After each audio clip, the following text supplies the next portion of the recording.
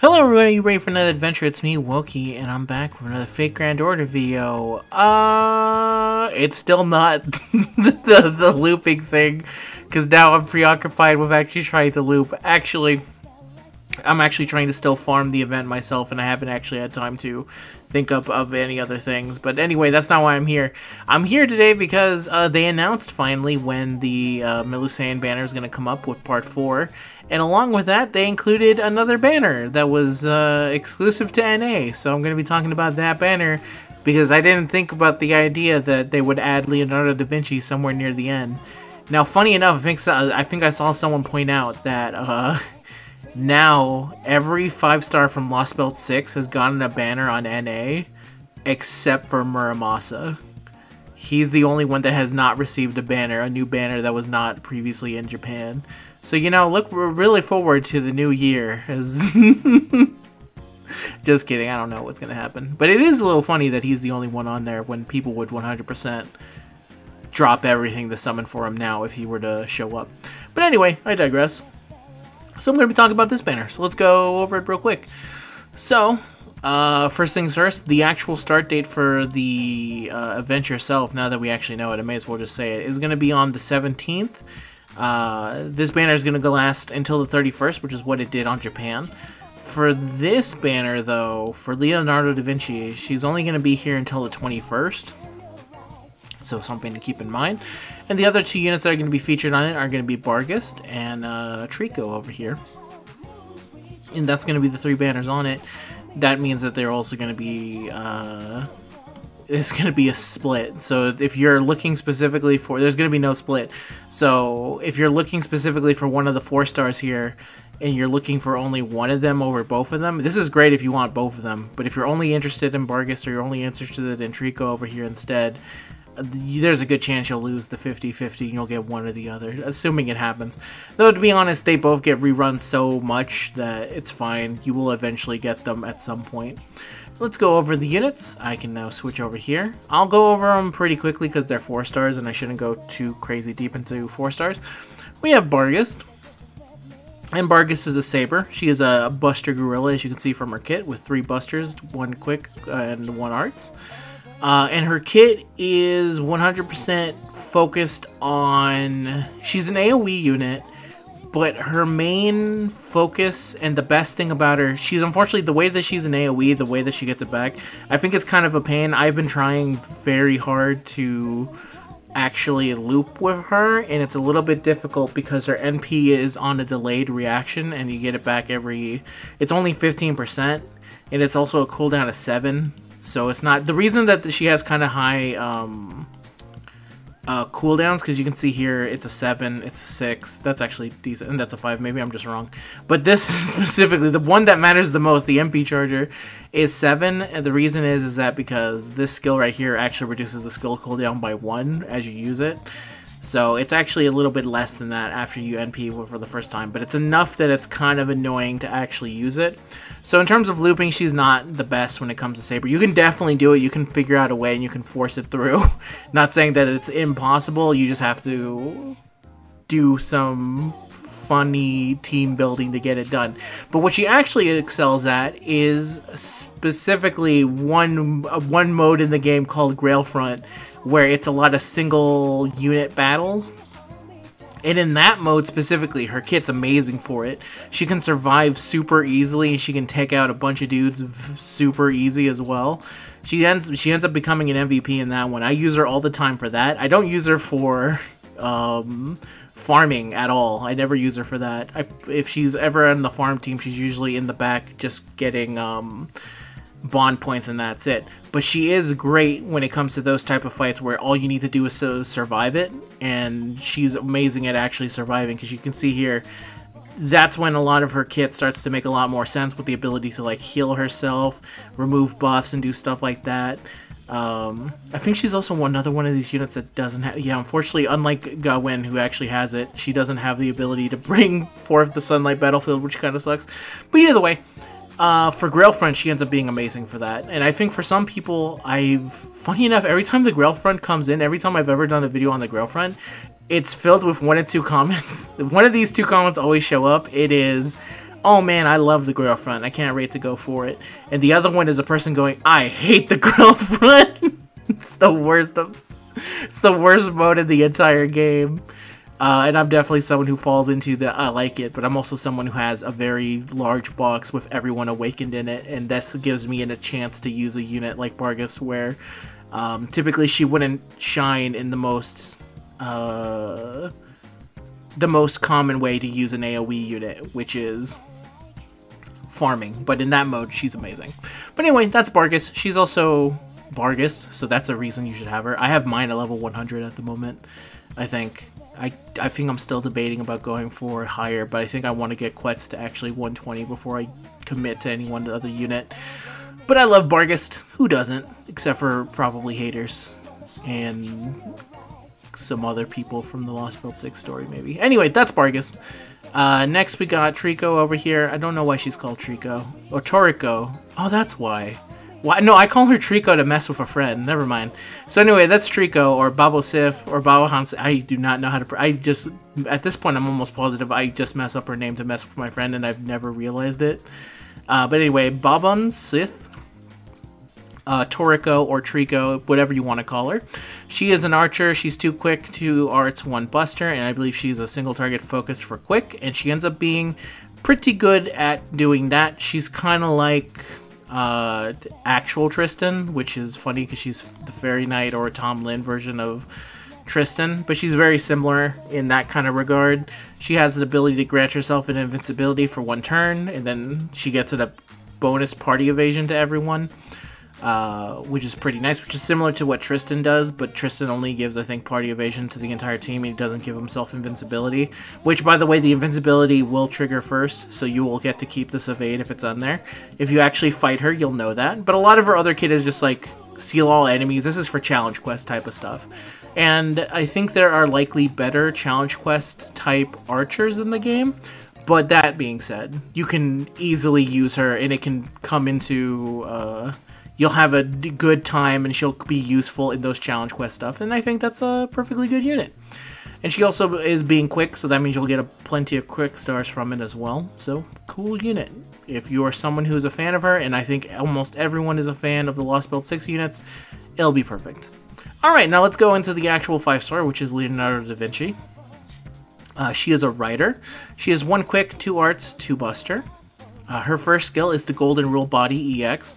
Grants self the debuff immunity for 3 turns, recovers own HP every turn for 3 turns, charges own MP gauge every turn for 3 turns, HP regen is 1000, and the NP regen is 20%, and that's a cooldown of 6. Her second skill is the Excel Turn B, grant self evasion for 1 attack, increase own critical damage for 1 turn, crit damage up is 50%, and it's a skill cooldown of 4. And then the Dream Upon the Stars D increases party's MP damage for 3 turns and charges party's MP gauge by 10%, and then overcharges party's MP by 1 stage for 1 turn. NP damage 30%. Cooldown is 5. Her passive skills are Writing B, Territory Creation C, and Overhaul E. Her pen skill for the third one is an Anti-Alter Ego Damage Aptitude. And her Noble Phantasm is the rank B Anti-Barrier, the Beautiful Journey, the one who is beyond the border, hits 3 times, per hit percentage, deals damage to all enemies, charges party's MP gauge by 20%, at MP level 1 she's dealing 450% damage, and at level 5 it's 750%, and then her overcharge effect is an increase to arts performance for 1 turn, this activates first, it's 20% at charge level 1, and if you get it all the way to the final charge, it is 40%, and that is Leonardo da Vinci. And she's an insanely good writer. I think, in terms of... Funny enough, there's a lot of really good arts writers in the game, but I think she ends up being the one I like to use the most, which is a real shame that I do not have her.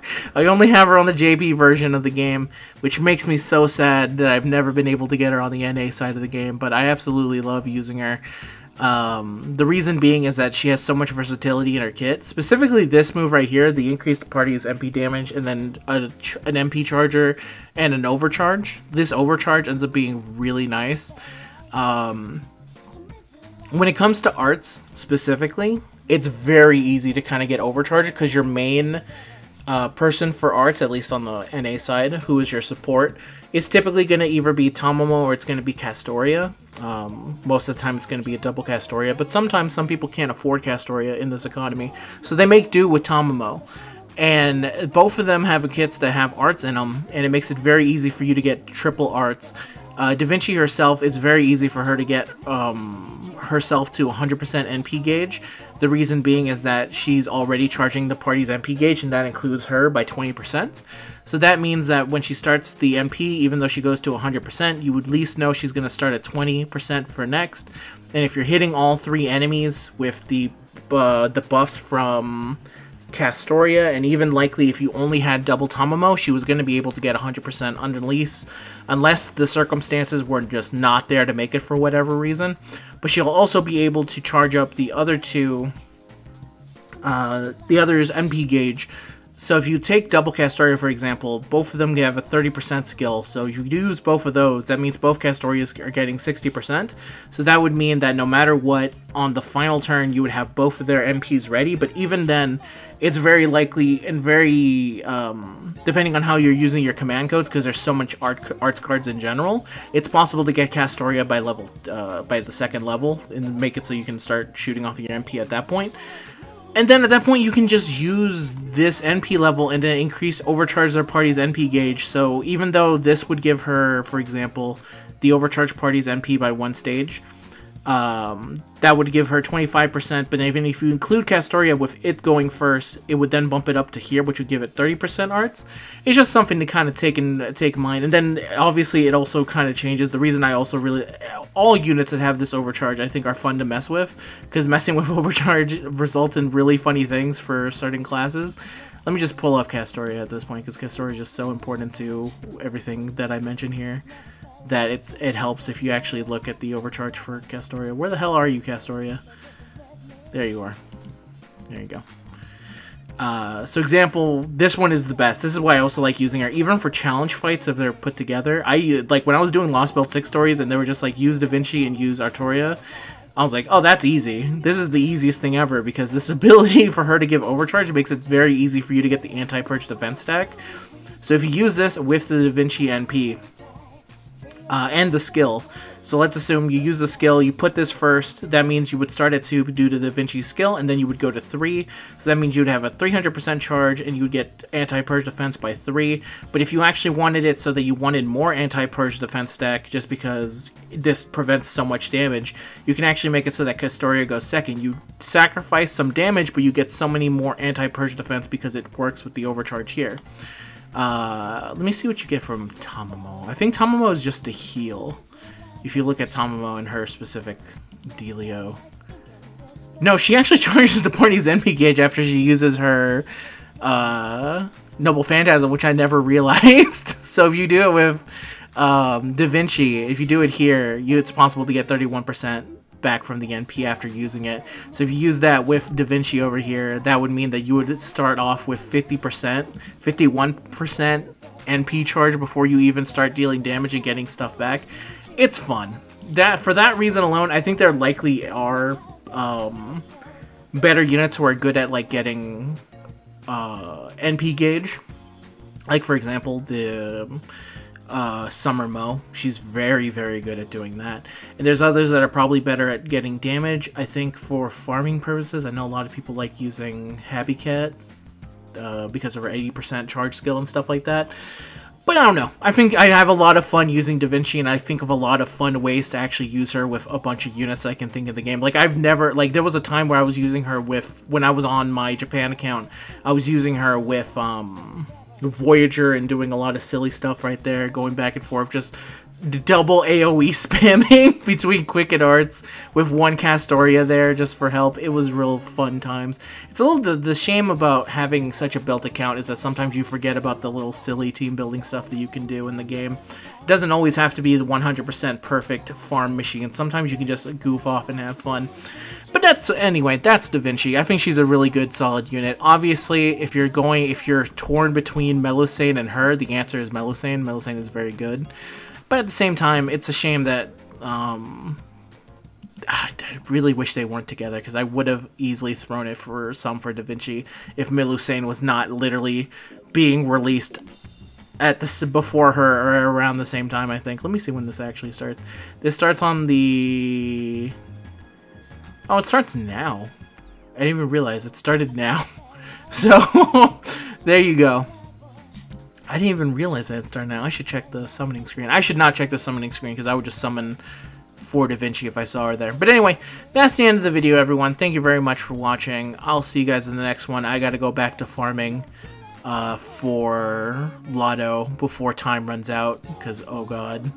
Until next time, best of luck. I'll see you guys in the next one. I guess also remember to leave a like and comment. That helps the channel a whole bunch, and the channel's been growing by a really steady pace due to all that, so I thank you guys very much. Until next time, I'll see you guys later. Peace out!